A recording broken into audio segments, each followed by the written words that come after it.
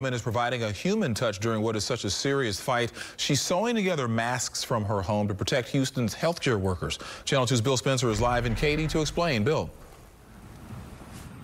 Yes, Keith, Katie Gonzalez is a school teacher in the Alief school system who is teaching us all a great lesson tonight about caring for each other.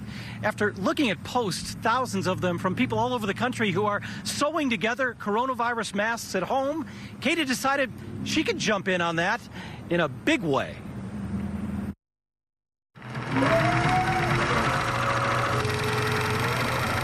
Katie Gonzalez meticulously sews beautiful pieces of thick cloth together, piece after piece of bright, colorful cotton. No, she isn't making clothes for herself or for her young daughter, Aubrey.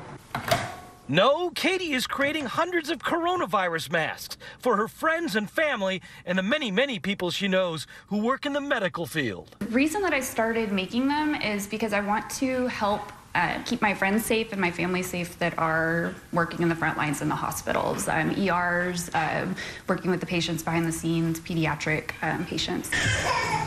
Katie, a loving mother and a teacher at Alief ISD's Snead Elementary School, got the idea from Facebook. But she also wanted to make the masks cute and fashionable, even funny if possible. It says, put your big girl panties on and deal with it. I think that it is kind of our attitude. Many of Katie's friends in healthcare are now wearing these masks over their hospital-issued masks, just to keep their spirits up. And they at least have something to kind of brighten their day and brighten their patient's day. There's hundreds of thousands of people that are out there right now with their sewing machines that are making these. So this is not my original idea. It may not be, Katie, but you keep going. Sewing those pieces of fabric together may just help bind our broken hearts together as we struggle through this crisis. But it is an idea that I can take and do for myself, for people that I love. She is such a wonderful person. I want to tell you that Katie is funding all this on her own, of course, buying the materials, the fabric, and all of that. She's also shipping these masks in packets of 10 to people. If you would like to help her at all with any of the expenses she's incurring, we have her PayPal account. It's listed on our website along with this story.